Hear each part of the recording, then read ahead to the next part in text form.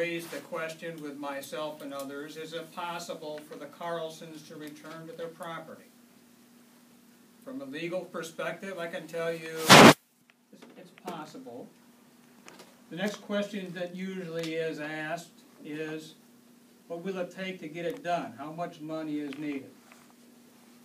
As I talk to you tonight, I can't tell you that exact amount because that certainly changes.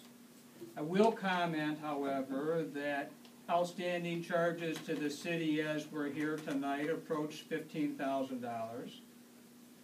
I will comment on the fact that property taxes are delinquent on the property for 3 years, and that's a bit in excess of $10,000.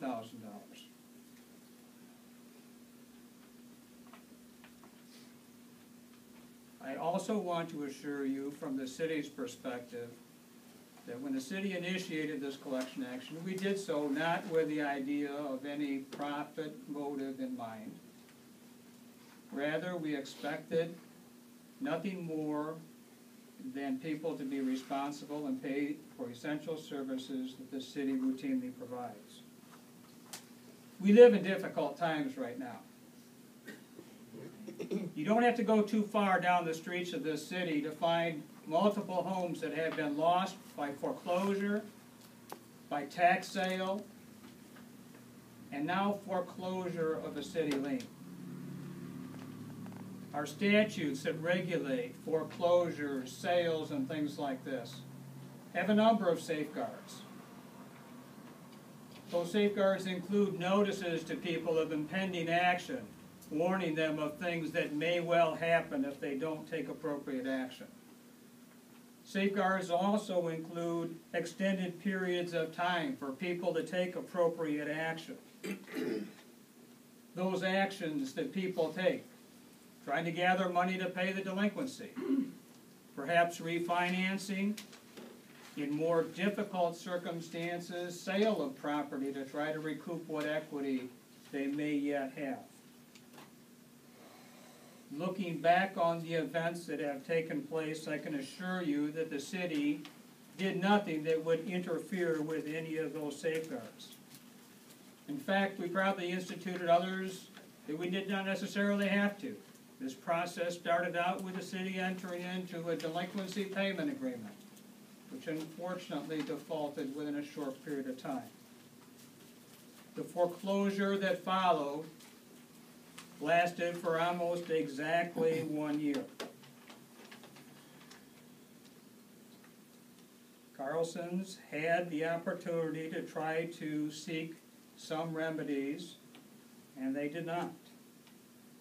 Even the court-ordered eviction at the tail end could well have been avoided if they had taken heed of the concerns that the sheriff expressed, saying that an eviction was upcoming. Safeguards warning in time did not prevent the foreclosure. It's not unusual for people in charity to know that people come to them only after it's far too late. It is a bit ironic that the media articles that have taken place over the past few days could well have averted this whole circumstance if they had run a year ago. I'm not going to blame the media for that. Our newspapers are full of foreclosures, sale notices. It's impossible for our media to report on feature stories on all of those articles.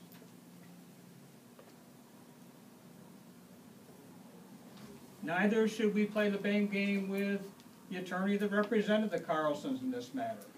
I know that he acted in vigorous defense for them, and I am confident that he offered sound advice, which unfortunately was not followed.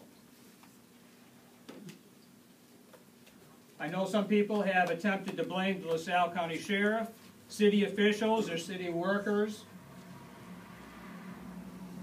It never pays to try to blame the city officials that are carrying out judicial and governmental functions. That's not the remedy. It is the inability or the unwillingness of property owners to address their concerns that has brought us here today. Again, I'm proud to be a member of a community that at this late hour has attempted to try to do things to help the Carlsons. And I assure you that the city will try to cooperate with those ventures as much as we're legally able. With those comments, I'm sure some of you probably have some comments you want to direct back at myself or questions, and now is a time